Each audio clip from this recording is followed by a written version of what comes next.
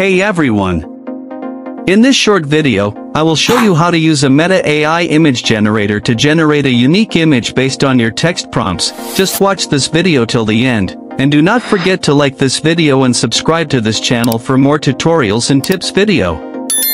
Meta AI Image Generator is an innovative tool developed by Meta Platforms. It utilizes advanced machine learning algorithms to generate images based on text prompts or descriptions provided by you. You can input detailed descriptions or prompts for the images that you want to generate, and the Meta AI Image Generator creates images for you. You can use a Meta AI Image Generator either on a Meta platform like Messenger, Instagram, Facebook, or WhatsApp, or on the Meta AI website. To generate images using a Meta AI Image Imagine, first, open one of the web browsers on your mobile or on computer. Now, type imagine.meta.com on the browser address bar and enter.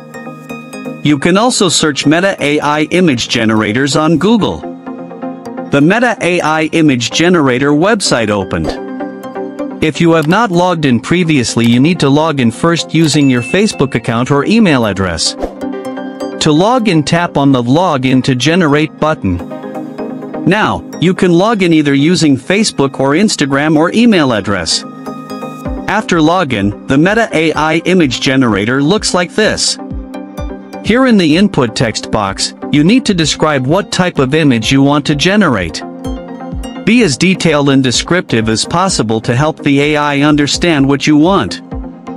After adding the image description, click on the Generate button.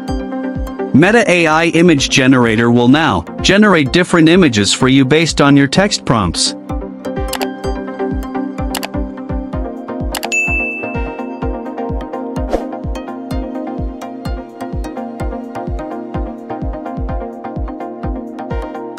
You can now view and download them on your device.